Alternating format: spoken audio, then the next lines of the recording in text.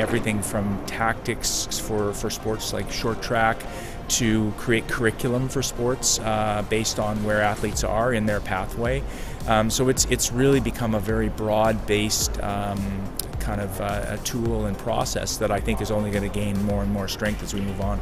The tactical use of the information has become really important and prevalent. We're seeing now where, short track, they're using it to try and understand, how they can deal with different opponents. Curling, the same kind of thing, how they might change their game through, through an early shift in certain pieces.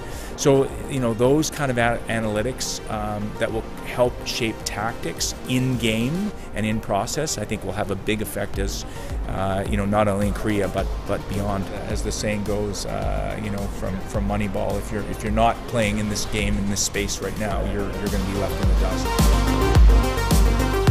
A lot of curling over the years has been sort of old wives' tales, and you learn from doing, and I think this will speed up the process for a lot of people, and if someone can show you irrefutable evidence, it's easier to understand, and it's easier to accept and then make changes for the positive. So I think that's probably where this will take us. It's chess on ice. There's a lot of decision making, there's a lot of pros and cons, and if we do this, then this happens, and this leaves the other player this, and if analytics can show you, you might really want to make call A, but maybe call B leaves your opposition shot C, which he misses all the time, so then you've got a better chance to win.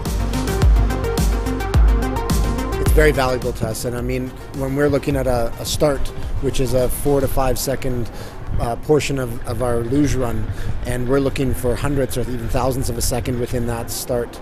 I mean, we've relied on a lot of analytics, whether it's forced plate handles, so judging what difference there is between the left side and the right side in our pull, and measuring that just to make sure that we're as even as possible to create as much velocity straight forward.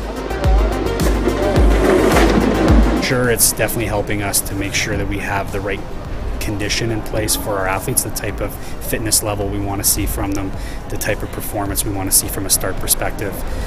That type of stuff is really dialed in for Pyeongchang already from analytics. You saw it in baseball. You see it in basketball now, where the smart teams, the teams that are paying attention to this stuff, win. And so everybody starts to do it because in the end it's an athletic competition and people are trying to win.